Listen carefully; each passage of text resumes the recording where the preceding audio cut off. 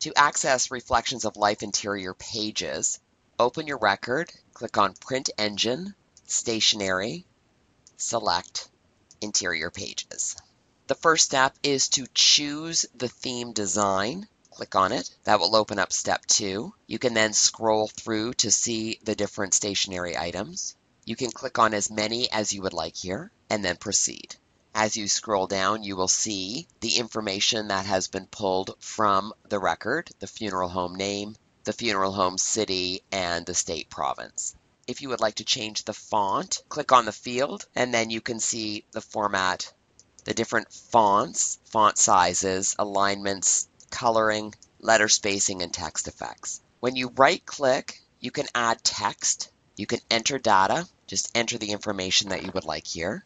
You will also notice when you enter data, these fields appear where you can also change this information if necessary. Click on Modify Fields, that returns it. Again, you can change the font and font size, any of these effects for any new text that you add. Just click on the field and then adjust. When you right-click, you can also add a prayer, insert prayer. This shows you all the options, different categories. And for each category, just click on Next and Previous to find a prayer that you would like to add. Insert. If you need to make any changes, you could just scroll through here and edit. Or when you're done, click on Save. Once that's been added to the page, you just drag and drop it to where you would like it to go. And you can change the font here. You can take that field and drag the corners.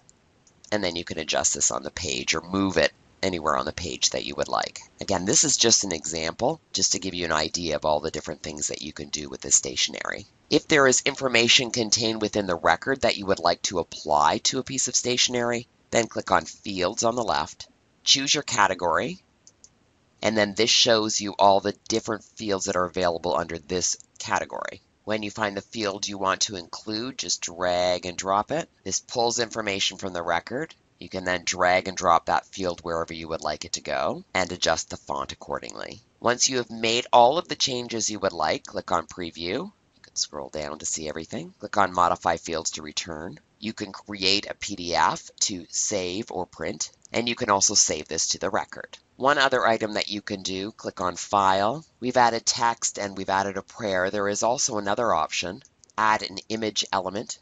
Select Image. There are poems here, as well as structural. When you click through on Next, you can see a divider as an example. Click on Insert and Save. You will see this divider, and you can drag and drop it to wherever you would like it to go. If you want to make that larger, you can just use the corners and drag and drop them. Again, repositioning it however you would like.